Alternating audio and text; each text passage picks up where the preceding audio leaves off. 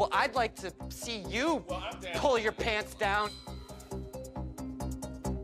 What? I've just been in the corner quietly sharpening my knife. Quietly? So Erica's here. That's fun. Erica, someone has to go on first, right? I'm glad to see Eva. I hope she's the only person from season 3, though, because... Why don't we cut the crap and just say who's gonna go first? You. What? This is gonna sound really mean. I think it would be sickening if Victoria went home first.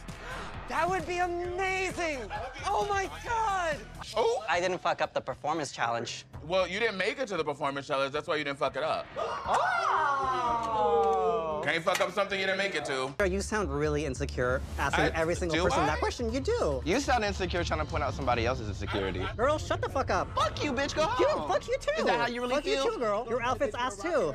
Nothing's happened. Nothing's set in stone yet. Well, you are leaving. I'm sorry. And it's like, are you a mop? Are you a witch? Like, what are you? I don't know. I mean, really, this is strange. Maybe a boy was supposed to be the broom, like a witch broom. Okay. The hair kind of... Sure. If you look at that hair again. That's wild. How do you spell Amara?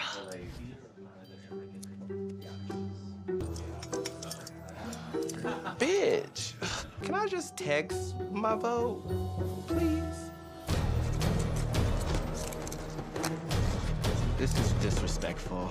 I also think people that don't know how to vote, I'm not into it. Like, I was wow. gagged. Astrid. No, it's like twos across the board. Twos across the board. As a very, very, very empathetic, emotional person myself. As an empath. I think Melissa wears so many Hoochie Daddy shorts because she advertised it. And go off, sis. Me too. I feel like everyone has opinions about everybody in the room, but when that person walks into the room, it's crickets. Quiet. And now that I'm filthy fucking rich, I'm ready to let you all fucking have it!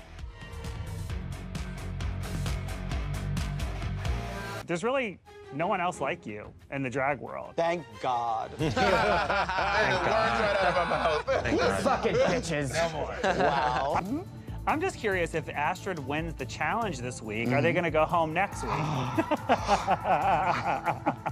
That would be amazing. Wow. You know, I think there's a reason people pegged me as a top 3 before the season came out because of my awesome looks and your dress, you're looking basic.